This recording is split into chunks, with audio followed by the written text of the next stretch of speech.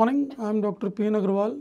Today we are going to talk about parotid gland. As we have already seen the patient, this was having a parotid swelling for last 1 year, which is slowly increasing in size, and patient was not having any problem.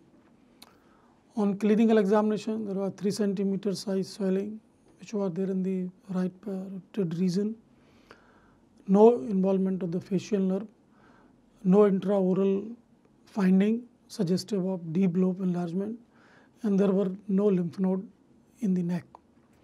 So on clinical examination, most likely it was a benign parotid swelling, likely to be pleomorphic adenoma. As you know that majority of the parotid gland tumor, they are benign, 80% of them, and only 20% are malignant. By and large, benign swelling does not cause facial nerve involvement, but not necessary that all the malignant swelling will cause facial nerve involvement, not necessary. So our aim is now, on clinical it was all right, so what should you be doing for confirmation of the diagnosis? So before that is a little bit of anatomy. As you all know, line the recess bounded by the ramus of mandible, base of skull and mastoid, lies over the carotid sheet in relation to 11th and 12th cranial nerve, and it enclosed in a deep cervical fascia. So this is what is the anatomy, if you can see, all right. That is what you should be. Sometimes there is a accessory lobe. You can see this is a parotid duct, all right. This is masseter, this is the masseter muscle, all right, and this is the whole of the parotid gland, which you can see, all right. This is sternocleidomastoid, and inferiorly it is in relation to the digastric muscle. All right, so this is what is the parotid gland, and salivary secretion through the Stenson duct as second upper molar, I have already said.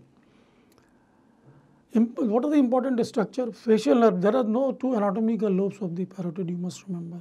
It is only that facial nerve is passing, so that divides arbitrarily that it is deep lobe and it is the superficial lobe.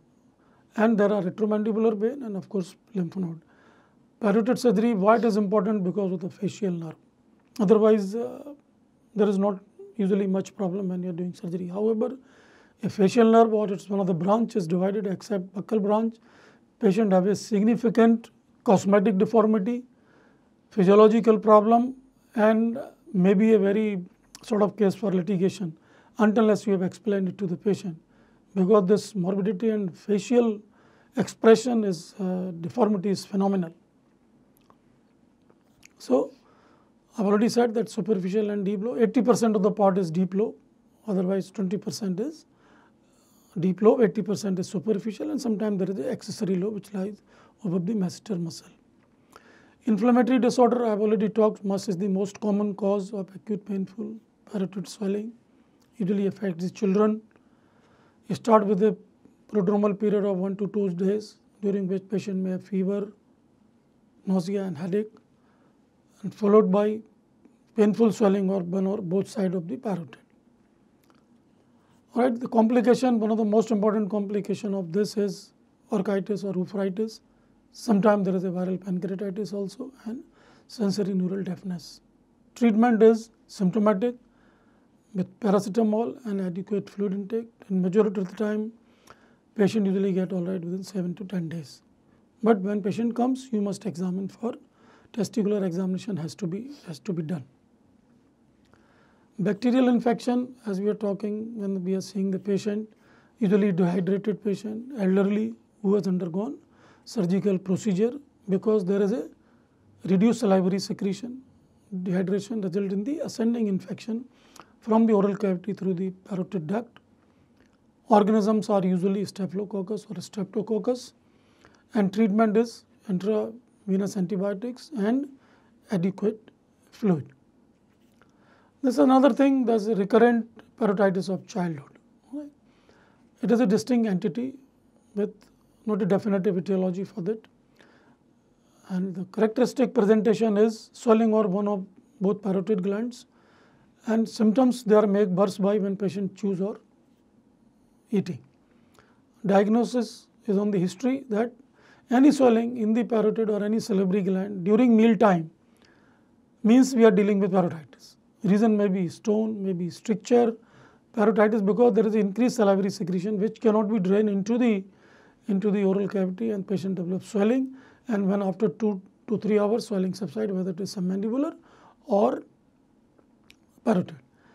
Treatment nowadays, you must be that endoscopic washout and low course of antibiotic, that is what is required for these patients, and no surgical intervention. A stone, benign condition, I have already said that more common in submandibular 80%, only 20% occurs in parotid, and parotid they are usually radiolucent, not visible on X-ray. However, there is a again recurrent attack of swelling during chewing and enlargement of the swelling. This denotes that probably we are dealing with the salivary calculus. A small stone, they can be less than 4 millimeter, can be by basket. Larger stone, lithotripsy. Now the endoscope is available which of this diameter. You can break them with pneumatic lithotripter, and when they are fragmented you can sort of wash out with them with the Dormia basket. And if there is a stricture of the duct, it responds to endoscopic washout and dilatation and sometimes steroid solution. Now the tumor, which is very worrisome feature.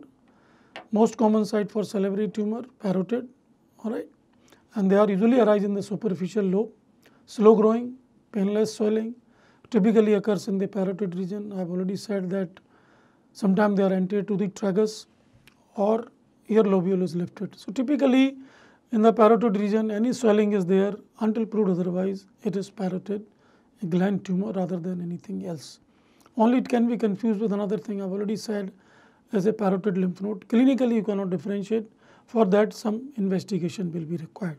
So once you have diagnosed and facial nerve is intact, benign until proved otherwise, facial nerve is involved, malignant tumor. Benign tumor does not involve facial nerve.